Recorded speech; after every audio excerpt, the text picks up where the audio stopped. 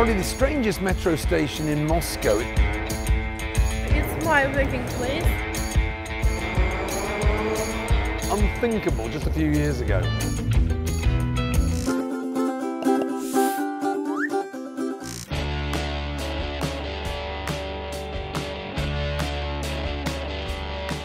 Good morning everyone, and welcome to another edition of The Other Way. I'm Luke Jones. We're here in Moscow. Moscow is the biggest city wholly in Europe, and it's known for its traffic jams. So one of the best ways to get around the city quickly is on the metro. So today we're going to show you around what I consider to be the 10 best metro stations. That'll be for you to judge when you come and check them out for yourselves, but we're going to go through them one by one, because these are some real works of art.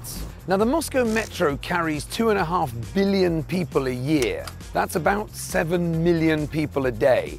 So it's actually the busiest in Europe. It's the 4th largest in the world. The 3 largest are in China. It recently overtook the London Underground tube metro. We're here outside Novoslobodskaya station, which is one of my favorite ones, not just because I live nearby. So let's go inside and have a look at what lies in store for us. This will be number 1. Not necessarily the best, but the first. Now, apart from being absolutely beautiful, one of the other great things about the Moscow Metro is it's actually extremely reliable. It's the world's most punctual metro station. And another thing, it's incredibly cheap. It costs less than $1 a ride, and the best way to get around is by using a Troika card. Fill it up, and off we go. We're heading on down into Novoslobodskaya metro station itself, and one of the features of the metro here in Moscow is the stations are very deep. They're not actually the deepest in the world. First of all, go to St. Petersburg on the metro and they're a lot deeper. And the deepest station of all time is actually in Kiev, Arsenalная. But it takes a little while to get down if you're not walking, so into the depths we go. Now, in the past, one of the difficulties for foreigners travelling on the Moscow Metro was the fact that the signs were in Cyrillic only. Now, as a result of recent events such as the Sochi Winter Olympics in 2014 and the Football World Cup here in the summer of 2018, the signs are now in English to make your life easier.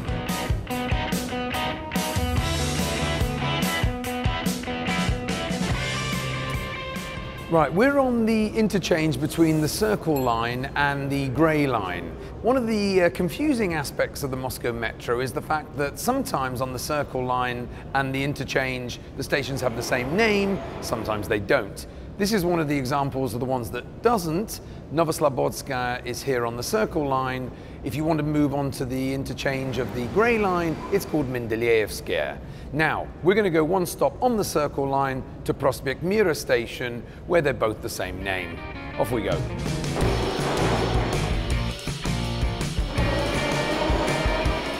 Now, here we are at Prospect Mira station. This is on the Circle Line and the interchange with the Orange Line. Now, Mir actually has 2 meanings in Russian. It means world and it means peace. So it could be World Prospect, it could be Peace Prospect. I'll let you make up your own mind which one it is. I'll take either. Right, well, we're on the Circle Line at the moment. Now, legend has it that when the Moscow Metro was being planned, they didn't actually have any idea that they were going to build a Circle Line. But when Stalin was inspecting the plans, he apparently put a coffee cup down on the instructions and, oops, a brown circle appeared. Now, this could be an urban myth, but it might also explain why the Circle Line is brown. Well, you never have to wait long for a train on the metro. Literally, they come within about a minute and a half. So now we're leaving Prospect Mira and we're jumping one stop on the Circle Line to Komsomolskaya, which is my favorite.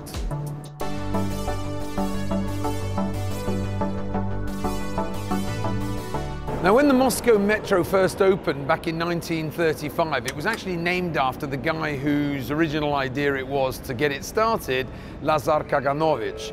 That lasted about 20 years, and then it was decided that that wasn't catchy enough, so they changed it to the Lenin Metro. This guy gets everywhere. Okay, now we're changing from one part of the station to the other. Little walk. Now, another confusing aspect of the Moscow Metro, just to keep you on your toes, is that many of the stations have changed their names over the years to reflect the difference between the new era and what was in the past, communism. Some of them, however, have kept the original names, like this one here, one of my favorites, Komsomolskaya. Now, the Komsomol was the acronym for the Young Communist League. Now, you'd sort of think that's a bit in the past, but given the beauty of this station, it was decided to keep it the way it is. So let's go and have another look.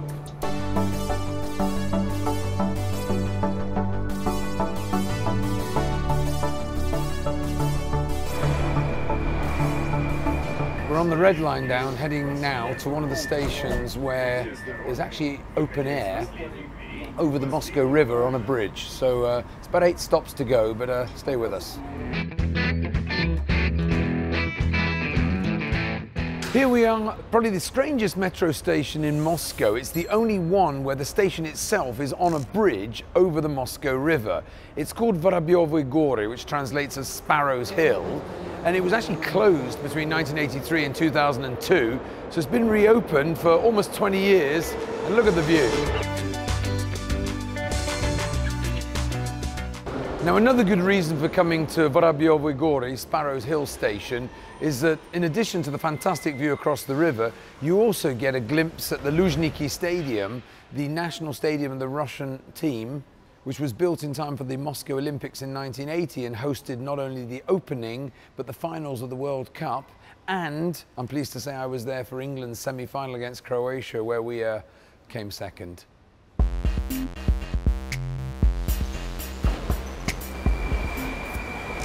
This is Kropotkinskaya on the Red Line. Now, this was one of the original 13 stations built back in 1935 along the 11-kilometer stretch. It might not be one of the more beautiful stations, it's quite impressive, but for me it holds memories because when I came to Moscow as a student back in 1993, September, this was where I lived, just around the corner, so I came here every day. This is Park Kultury station, or Park of Culture. And it's one of the few stations where the interchange between the Circle Line and the Red Line actually takes place overground rather than underground. And even more importantly, it's actually the station where you get out to go and visit Gorky Park. First time I ever used the metro back in 1991, that was on my first visit here in February. It cost 5 kopecks a ride, which I don't know how much that was, but it wasn't much. But it was a pretty grey affair.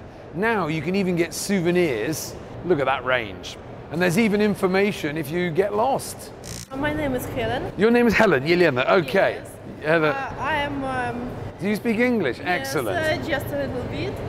So it's my working place at Moscow Metro.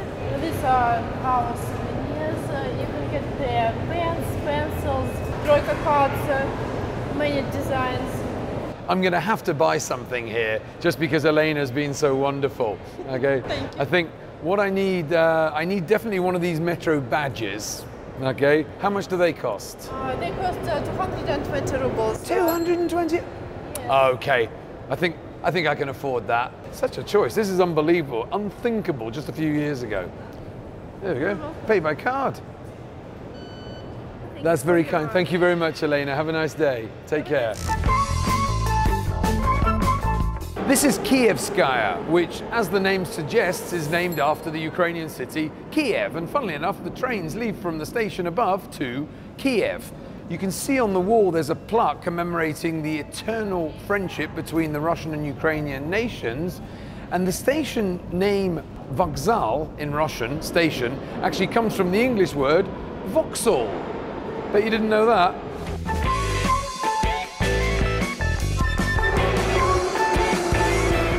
Right, one of the beauties of this line, the light blue one, or the Filiovskaya line, is the fact that it actually goes over ground for parts of the journey, it goes over a bridge, and just as we reach Kievsky railway station, you will see the White House.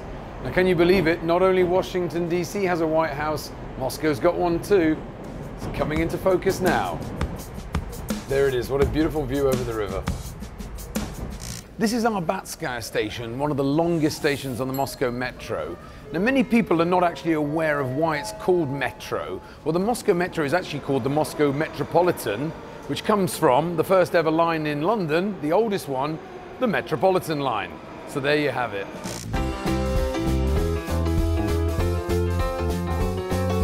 This station is called Ploshchad Revolucji, or Revolution Square.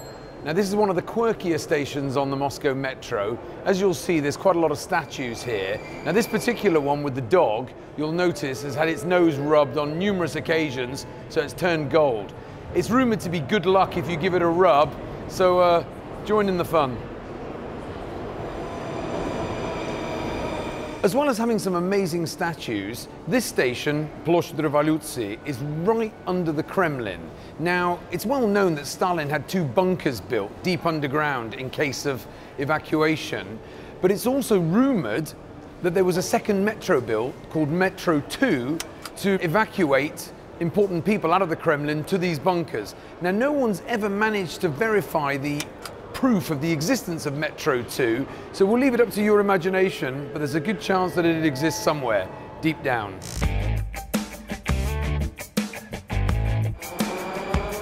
This is Mayakovskaya on the dark green line. Now these are some of the older trains on the Moscow Metro, so they're pretty noisy. Now, you might be wondering what facilities are there for the disabled here. Well, actually, this has been thought about and used for a while. Now, most interestingly, the announcements are made using a male voice if you're heading into town and a female voice if you're coming out of town. Ah, you may think, what about the circle line? If it's clockwise, it's a male voice. If it's anti-clockwise, it's a female voice.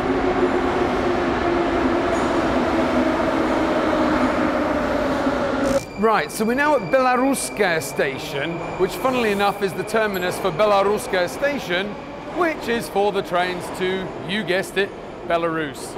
This brings us to the end of another exciting episode of Luke Jones The Other Way.